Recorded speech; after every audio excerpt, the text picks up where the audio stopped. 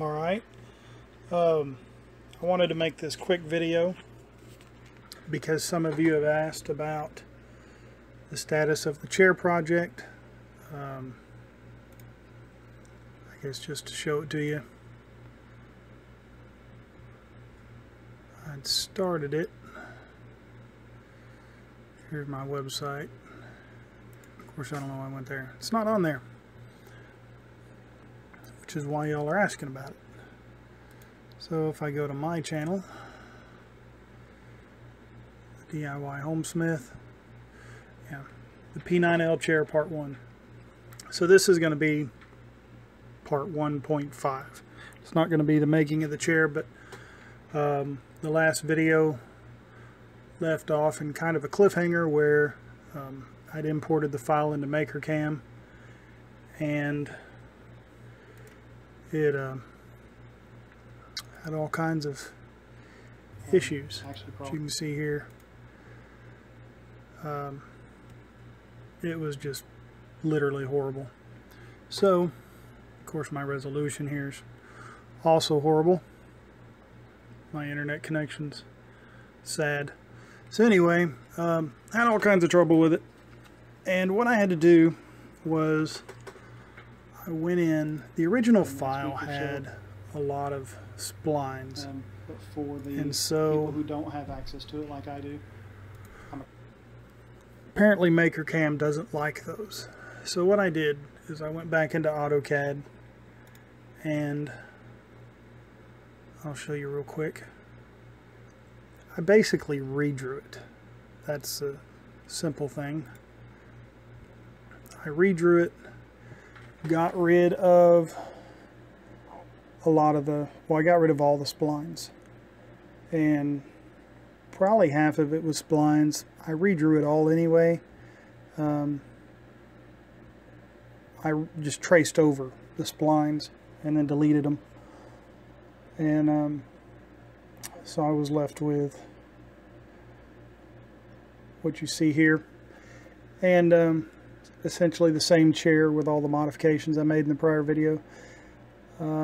Another thing was, I think I pasted this as a block, and when I inputted it into MakerCam originally, it didn't like that, and it actually took the arches out. Everything here is arches and lines. Now when I inputted this into MakerCam, I've already done some of the editing. Well, I've done all the editing, and I still haven't figured out. Now I have this drawing set on inches, and when I input into MakerCam, it's really small. Y'all saw that in the last video. So I'm not sure if it's a conversion thing, if I need to be drawing in centimeters and importing it. I don't know what's up with that. I'll figure some things out here later and do some tests. I may make a video of that, but I don't know. Just depends. So anyway, now when I inputted this into MakerCam, it liked everything. The majority of this drawing is lines and chamfers and fillets. So it didn't have any trouble with any of that. Where I had trouble with profiles being closed is like right here, right here. Those are big arches, and it didn't like those. Also here, here, the back of the chair here. When I redrew it, I drew this through these pieces as one long arc. I say arc because I use the arc command up here. So anyway, and then I trimmed it, rounded it over to get these fillets right here. Use the fillet command to get those. But when I imported MakerCam, it wasn't a closed profile, so I had to go back and let me see, where am I at here? Another thing was that I battled was Microsoft Edge here.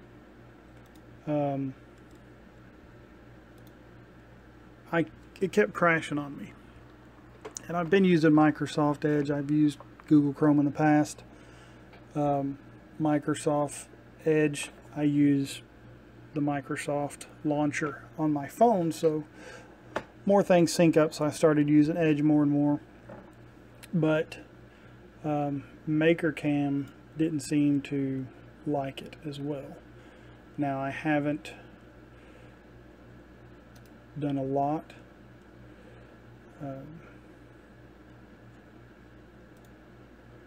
with Chrome.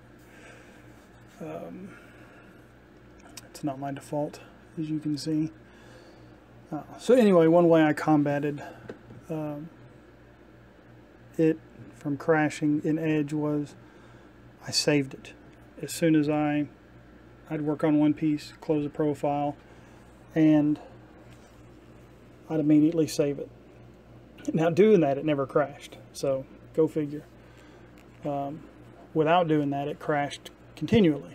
So I don't think, other than Murphy's Law, saving it had any effect other than you save it, it ain't going to crash. You don't save it, it's going to crash.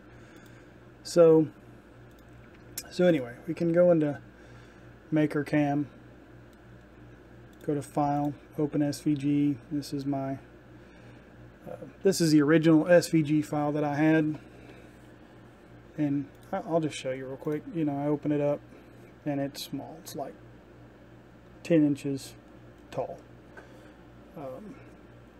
So now what I do when I scale this is I went into AutoCAD and I could measure. I think this is from top to bottom 34. Yeah, basically 34 and close to 3/4. 2'10", 34 inches. Now, so I'll just go ahead and close this out. So 34 is what I wanted. 34 and 30 seconds. I'm just gonna make my life easy and say 3/4. No. Alright. So what I do to scale this is I count. You know, 1, 2, 3, 4, 5, 6, 7, 8, 9, 10, and a little less than a half, a little more than a quarter. If you wanted to say 3/8, you'd be fine. And so what I do is I go in to here. This is the number I come up with for scaling it. I needed to scale it, and what I did is I took basically 34.75, which is what I wanted the overall height to be, and I'm guessing here about 10 3/8. So I took 34 3/4 divided by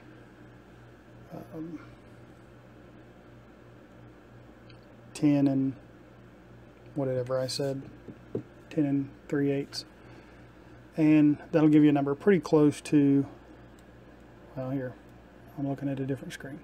This is the number I come up with. I needed it 3.365 times bigger than what it is. So I just come into here to, I had this on another monitor so I could see it and it won't close whenever I go to do this. So I go to Edit, Scale Selected. Now the number was 3.365. This is doing in 100%. So instead of 3.36, I'm going to do 336 point. It's actually 0.6 because it was 658. So anyway, I just did that to. So you do that, and if you count your squares now, you're right at 34 3/4. So that's how I scale that. I just counted the squares, come up with a pretty good guess, and now I'm gonna put this video out there. I'm gonna load the files up on my website, which is actually why I was on there, because again, you can go to my website and click on YouTube files. It's not a uploaded yet, but I started doing it. I didn't realize. I started editing this page. So that's up, but that will say chair here before this video gets uploaded. I'll correct that. So anyway, you can go to this YouTube files button and download all of these files. Download the DXF, download the SVG. I'll put the original and the one that says MC, which is the maker cam. That was the file I was saving, just in case you want it for some reason, using a different software, want to edit it. And then of course I'll put the G-code file for the work that I did, so you can go back to any of those steps and modify them. So my next thing to do, I'm going to go ahead and get that out of there and open up the file that I've been working in, and go to here. I'm going to zoom out so that I can see the whole project. Now, so I'm going to do is hold down the control key and select all of the outside profiles. And then I'm going to go to cam, profile operation, 1/4 inch bit, all the pockets are designed for a 1/4 inch bit with 3/4 inch plywood. So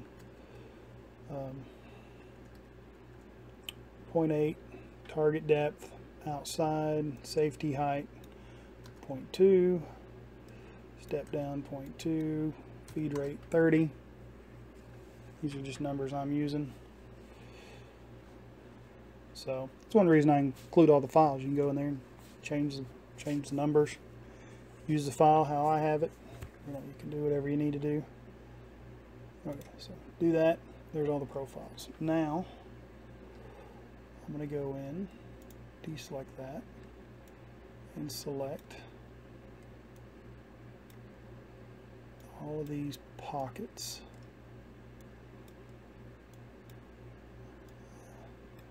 They were all good last I checked. So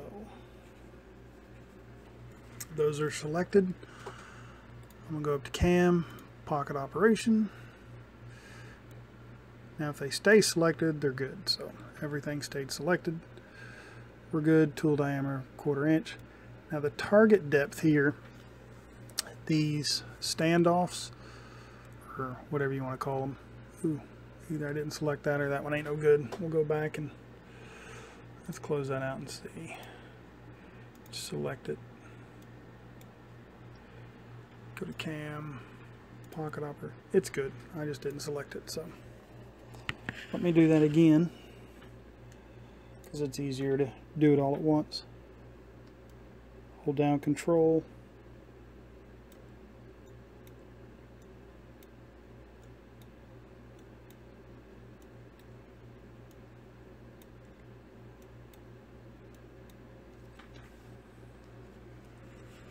Alright, so now they're all selected. So go to cam, pocket operation.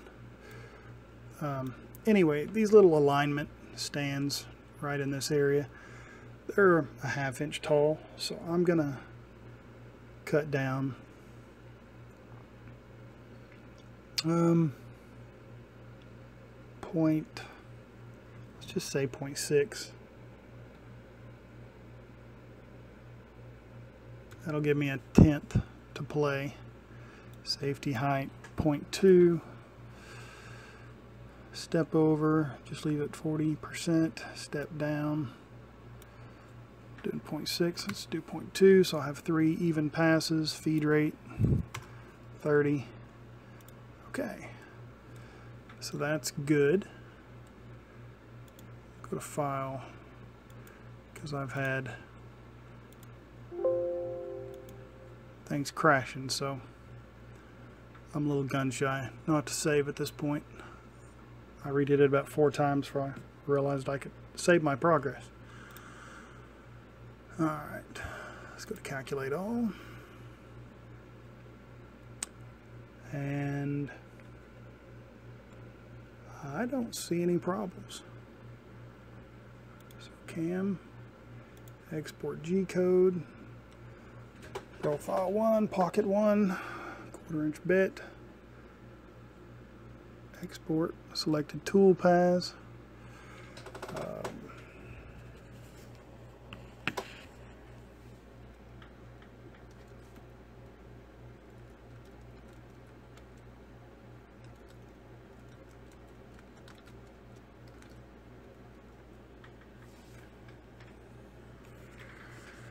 Type in the G code and we'll save it.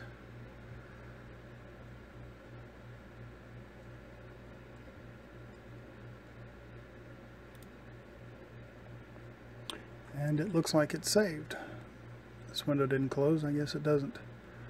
So let me go into, I don't have ground control installed on the computer, so I can't check it. I will check it before I uploaded it. That's nice. Get rid of those. Okay. I will check the file before I upload in.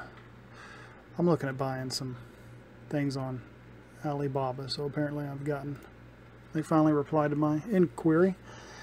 Anyway, I will check the G-code file in ground control before I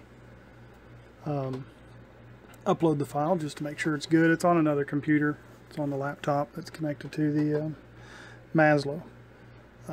So I'll have to go and I'll check it before I upload it, but I will upload it before I post this video. So if this video's up, go to the website DIYHomesmith.com and get your videos from the YouTube files link.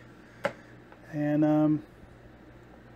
that'll be it for this video. The next video I'll start off in ground control, which will be part 2. I'll label this one 1.5. And what is today? Well, it's early Wednesday morning, 12:48. I should be in the shop before Monday to get this chair cut out. So anyway, maybe I'll cut it out Monday, make a video for that, putting it together. And then, I don't know, maybe by,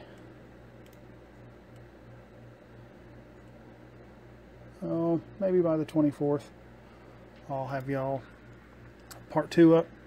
And I appreciate y'all watching these videos. If there's anything else you'd like to see me make or that I can help you with, leave me a comment below. Don't forget to check out DIYHomesmith.com. It'll have all the links to our social media accounts, and we also do make house plans, full house plans, for $20. And that's it. Thanks for watching. Don't forget to tune into the next video.